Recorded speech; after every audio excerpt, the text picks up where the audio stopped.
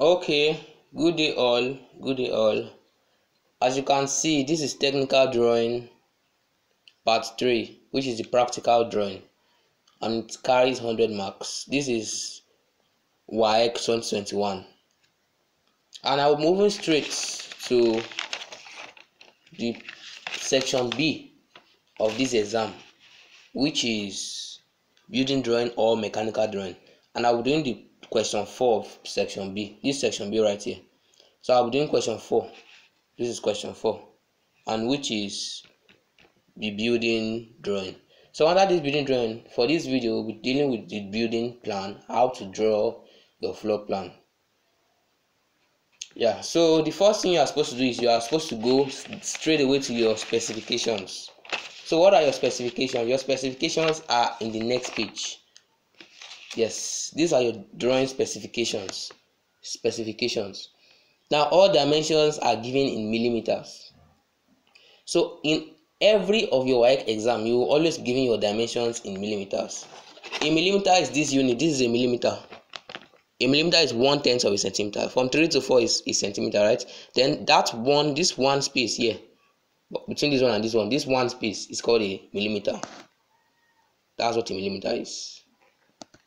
Let me see. Yes. So this is a millimeter. From year to year is what is called a millimeter. So I just widen the screen to let you see exactly what I'm saying. So now let's move back to the question. Now I advise you read the specifications before drawing. Very important. Always endeavor to at least read the specifications. So the foundation is 750 × 250 concrete strip at a depth of 900 below the ground level. So this 900 is automatically in millimeter. So everything you are drawing here will be in millimeter. So this 900 here is also in millimeter, but you have to adjust the length according to the scale.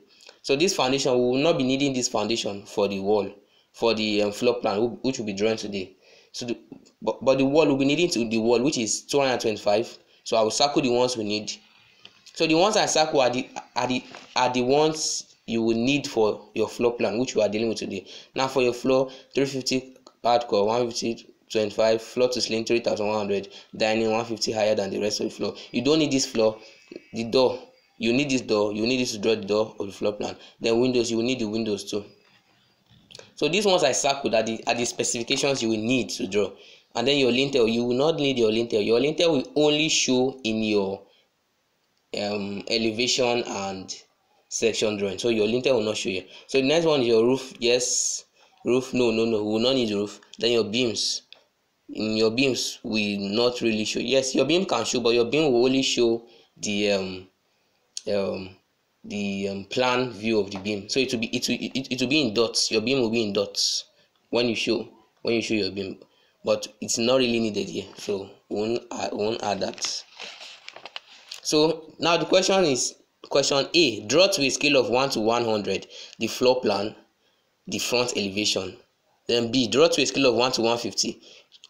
A scale of 1 to 50, a detailed section along plane YY. Assume suitable dimensions were unspecified. So for this question, we're dealing with the floor plan only. There are 3 parts. You draw the floor plan, the front elevation, and a detailed section along whatever plane they give you. For this question now, they give us plane YY. Now this is the plane we are given, plane YY. So in another video, I'll be addressing this section drawing. But today we are dealing with floor plan. Now for your floor plan, the first thing you do for your floor plan is to assume the overall dimensions of your house. This building that you see here, right here, has an overall dimension. So what is the overall length of the building? The building overall length is 17,000 from here. So whatever you see on here, you are going to divide by your scale, which is 100. Now this is what we are giving here. For your floor plan, you are drawing 1 to 100, right?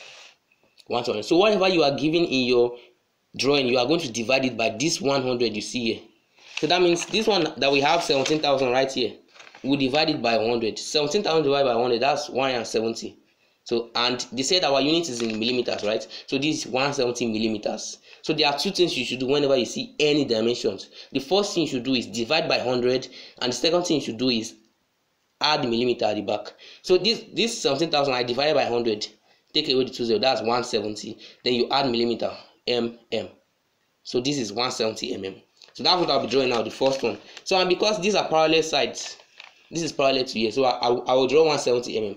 If you add these ones, you will get 170 mm. That's 5 plus that's 13,000, 2,500. That's 15,500 plus 1,500. That's 17,000. So it's still the same length. So because of that, I'll be drawing 17,000 here, and then I'll projecting it up. Then the same thing here. I will draw this one here is 12,000. I will divide by 100. That's 120. So what I'll be using is 120